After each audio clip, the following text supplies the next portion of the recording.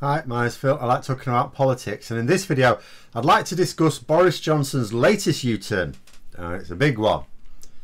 Again, could be a big weekend for him. He's done what only 3 days earlier he described as cancelling Christmas and being inhuman. That is, he's scaled back his brainless Christmas COVID rules that would have made the number of cases skyrocket in the UK, as well as creating a new lockdown called Tier 4 to dump a third of the population of England into. But first, if you'd like to be notified of daily news and politics, please subscribe to the channel and click the bell notification icon. So, just 3 days before last night's announcement, Keir Starmer urged the Prime Minister to reconsider the relaxation of Christmas COVID rules. This was against a background of rapidly rising cases, worries about a new strain of COVID that spreads much more easily, and every medical and scientific expert who has anything to do with the matter calling very loudly and very publicly for the restrictions to remain in place. In response, Boris Johnson made some moronic jokes, accused Starmer of wanting to cancel Christmas, and said, and I quote, "We don't want to criminalise people's long-made plans." He described such an act as inhuman. Then yesterday, he announced that he would be criminalising people's long-made plans. Now, the announcement is good. I'll be honest, I thought it was too late for a U-turn on this one now. I thought if he hadn't changed his tune before last Wednesday's PMQs, he would just think the political embarrassment wouldn't be worth it. Because if he'd have made this decision last Tuesday, it wouldn't have been nearly as bad for him. Now, deeply humiliating for him.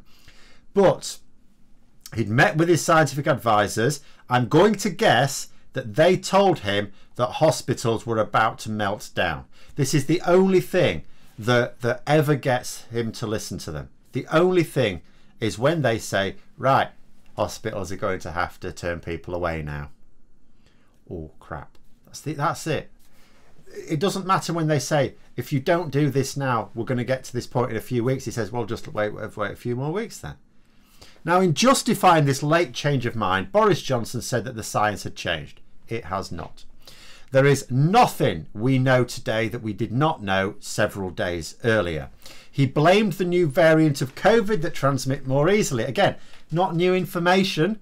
Granted, we may have more data now. So when they were first talking about this, we didn't know to what extent this would be responsible for the new rising cases. But in actual fact, what's caused this new... I mean, the new variant may well have, potentially likely, to have increased the new rates, the new rise in infections. But it's not what's caused it, because the gradient of that rise has not increased suddenly in the last few days. It's held its course for some time now, basically since when the second lockdown ended. You know, a few days grace, then it started to rise, and it's been rising at pretty much that steep rate since. Johnson also said that he's always tried to take scientific advice and always sought to follow it. I mean, we've known this was a lie for months, but remember that it is Boris Johnson who completely ignored his scientific advisors who called for the second lockdown to begin 21st of September from memory. He ignored that for over a month. Now, if he'd acted when they advised it, we could have had it for just 2 weeks, and it would have brought the rate right back down to the point where the scientists said our test and trace could have taken over again. As it was, we ended up with a lockdown for double that period, for 4 weeks. But even 4 weeks, in line with the scientific predictions before it started, was not going to be enough. It's just, you delayed too long. 4 weeks won't do it. But 4 weeks would always be given. It made an effect. It went down. Didn't go down far enough, so it's gone back up now. We're now up to the point where it's worse than it was at the start of the lockdown. And his day's still to go till Christmas, and that's when he wants to ease the restrictions. You know, and that's why you shouldn't believe any crap about blaming this new variant. As I say, it may well be responsible for a heightened rate of transmission, of course.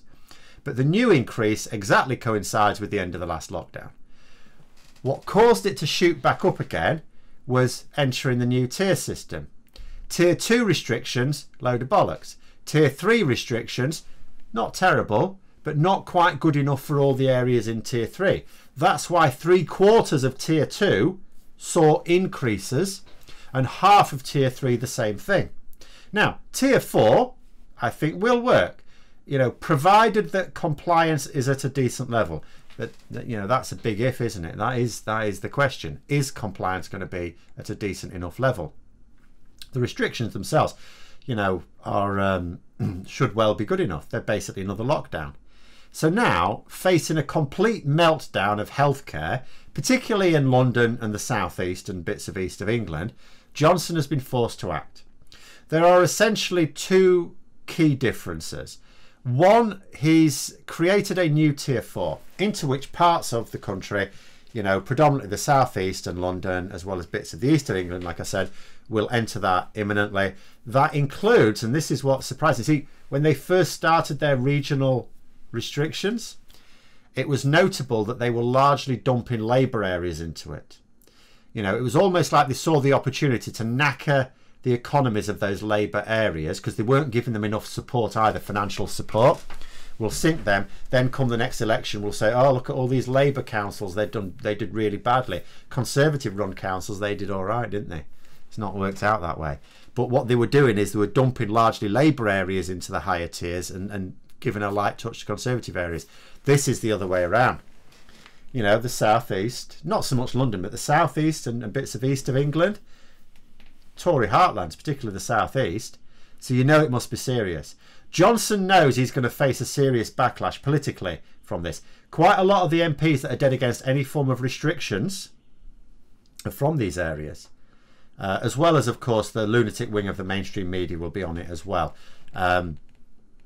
This new tier 4 is essentially very similar to the lockdown we just had, and it applies to about a third of England's population.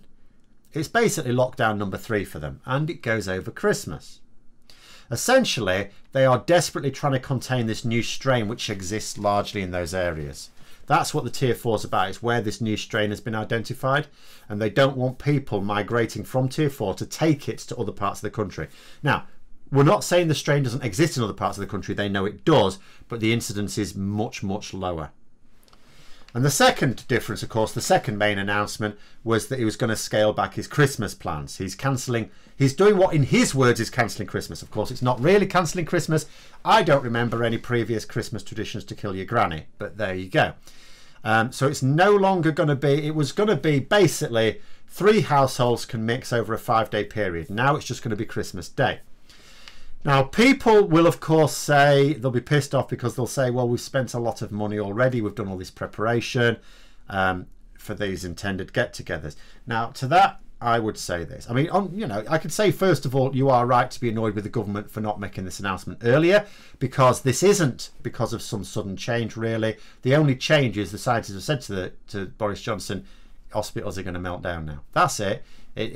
It's not that he's only just found out about this variant. It's not that he's only just found out that the rate is already skyrocketing. It's not that he's only just found out that having this relaxation of the rules over Christmas is going to be a disaster. He knew all that before.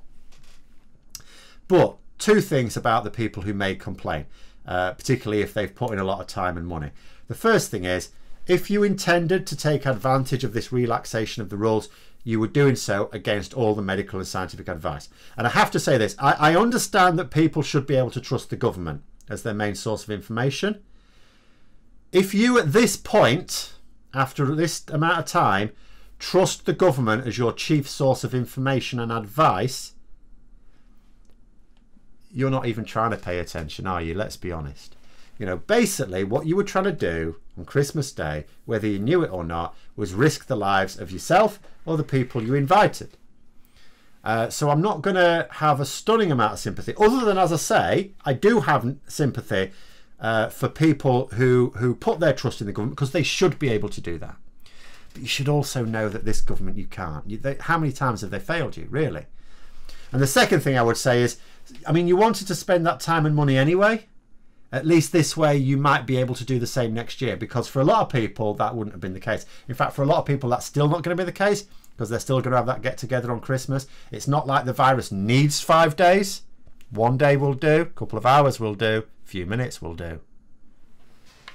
Now, although I was very pleased by the announcement, there are going to be problems.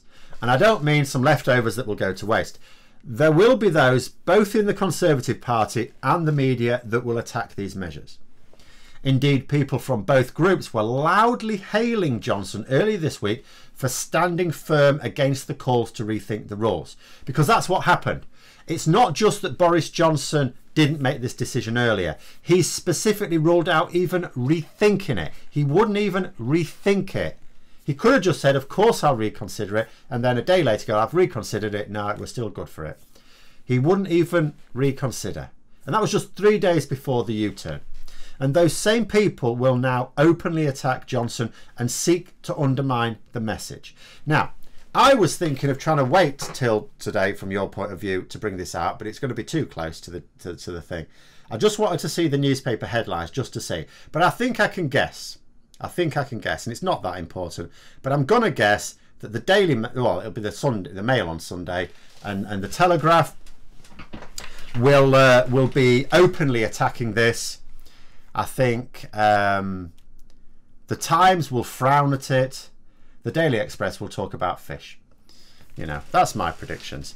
But, you know, the fact of the matter is, those same people undermining that message will, as a result of, and in combination with, you know, historically low levels of trust in the government, I just worry that compliance is going to be really low. You know, it's like anything else. Compliance is usually much higher when everyone feels they're in it together. You know the excuse when people break the rules, knowingly break the rules, oh, well, everyone else does it. You know, that's the stock excuse, isn't it? Oh, so people feel if everyone else does it, then it's suddenly all right. The newspapers will, and MPs saying it, will give the impression that it's all right to break those rules. And it is not. And it would be lovely to think that people will pay heed to what's going on right now. Realise that Boris Johnson absolutely didn't want to do this, so for him to do it, it must be a really serious threat, and then make the decision to not even mix on Christmas Day. I just unfortunately don't see that happening. And again, look at the areas of the country where it most needs to happen. The southeast, those Tory heartlands, the places that's now going to be in tier 4, low compliance there will have much more serious ramifications. Wales are going to scale things back as well, because they were already talking about having to rethink some of this relaxation of the rules. It's quite bad in Wales. They're also going to only relax the rules for Christmas Day now, so they've scaled well back from the original plans. And they're also going to start their lockdown early. They'd already announced a lockdown. Again, I still think it's mad to announce a lockdown and not actually implement it for a long time. But it was going to be on the 28th. They're now basically doing it later today. And just finally, I couldn't help a little wry smile at one of their statements on it, though. So from the Welsh Government. While we all want to avoid further disruption to businesses and plans for Christmas, our overriding duty is to protect lives here in Wales. Correct. We know that 2021 will be a different and better year. Our economy will recover. Yeah. It's just as well that we've not got anything else on the horizon that's likely to hamstring the economy, isn't it? You know, like, I don't know, leaving a comprehensive customs union with our wealthiest and closest trading partners, because that'd be a bit of a disaster. That'd be a really silly thing to do, wouldn't it? Wouldn't it? Yeah. But I'll leave you with those thoughts. Let me know yours in the comments below. Hope you found the video interesting. If you did, don't forget to click the like button. If you'd like to support the channel further, please also click the Patreon link for details. And until next time, I'll see you later.